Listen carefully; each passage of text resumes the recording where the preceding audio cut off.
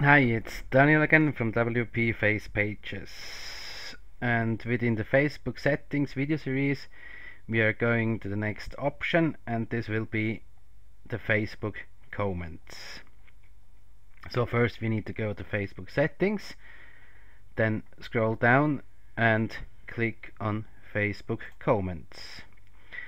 And as you can see here, the first part is for importing Facebook comments. So I mean importing from your Facebook wall, personal wall, or from fan pages into your WordPress blog. If you want to do that, you just have to check the box, the first one here, and then if you have a lot of different pages, then you just can click on the one you want to skip for importing comments from those accounts. And then the next option is the limit. You can limit on how many comments you want to import into your blog, and then you can notify post authors if you like. And if you have done all the settings, then just click on import comments now. Depending on how many comments you want to import, this can take a while until it's finished. And just a side note, you need to be aware of that this could harm the privacy of some Facebook users, because if they don't know that their comments or whatever they have done on your post, on your pages or wall, is being displayed on another site without knowing them, yeah, maybe they won't be very happy. So I would recommend not to import all the comments you have from your Facebook wall or from your Facebook fan page walls. So just think about before you're going to use that feature.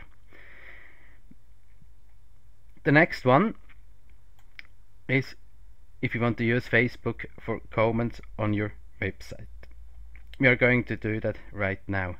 So I'm enabling that by checking the first box. And if you want to override the WordPress discussion settings, you can do that by checking this box here. And within the next 5 options, you have some styling ability for the Facebook comment. So you can give it a width, you can set a margin to the top so that it doesn't stick to the post, or to the right, to the bottom, and to the left. So that it's depending on your theme and how you want to have the comments look like. You just go and change these settings here.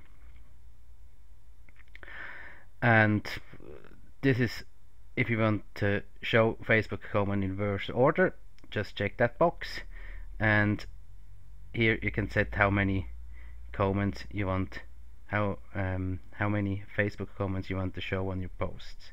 Just take a value from here, just leaving that at 10. And in the past we've had some problems with some themes, especially with the thesis theme, because they use their own code or their own hooks for their comments. And I have written here a description how we can make them showing up on a thesis theme. So if we have done all the settings, then we just save all changes,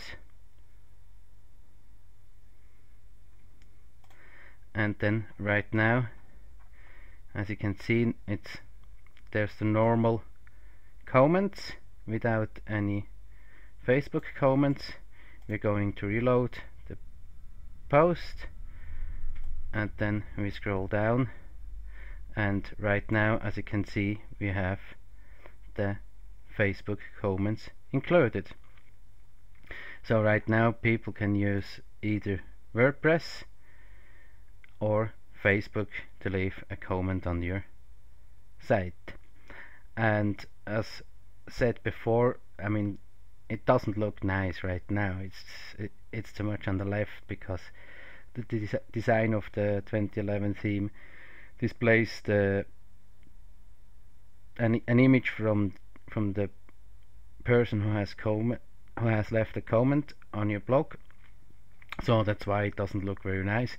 I could just go back and enter here some other settings so that it fits into my post, but I'm not going to do that, because for the video I just wanted to show you how you can enable Facebook comments on your blog. Thanks for watching, and see you in the next video.